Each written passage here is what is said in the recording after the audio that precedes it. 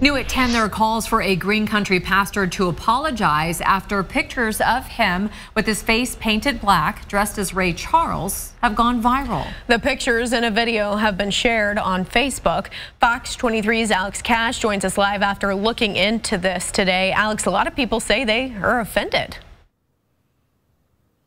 These pictures have gone viral. Some people say he should say sorry, but speaking to his congregation, this pastor defended the pictures and says he's not racist.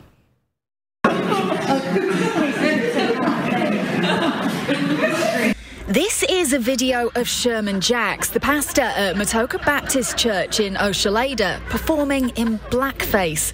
It was back in 2017 at a Valentine's Day event. Pictures of it, shared by Tulsa activist Mark Lewis, have gone viral. You know the historical trauma that blackface have done to people of color. And I was like, nah, this is not acceptable. Jacks wasn't at Matoka Baptist Church Thursday when I stopped by, but he spoke about the pictures during his sermon Wednesday night in a video posted on the church's Facebook page.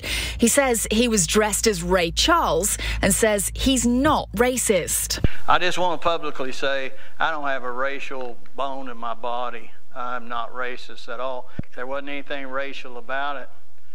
I was singing Ray Charles's 7 Spanish Angels, and I said, I love Ray Charles's music. How can you portray Ray Charles if you're not a black man? In another picture from a different party that he says was about 12 years ago, Jacks is dressed as a Native American woman. We had Cowboys and Indian night. I dressed up like a squaw. Jacks has been outspoken over the issue of public drag queen performances in Bartlesville and says that costume is not drag.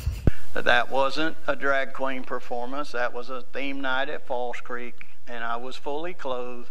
And I did nothing sexual or lewd. Morgan Lawrence Hayes, the president for Oklahomans for Equality Bartlesville, says Jacks should say sorry. This absolutely drives home the point that it's never been an argument about drag.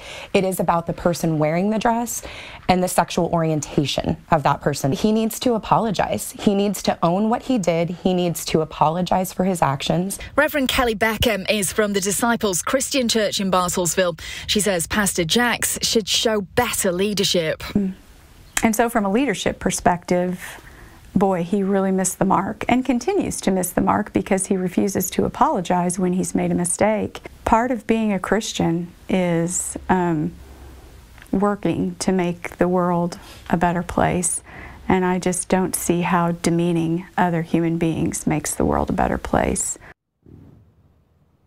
I emailed, texted, called and went to the church to get a comment from the pastor. I'm yet to hear back. Meanwhile, the viral post continues to be shared.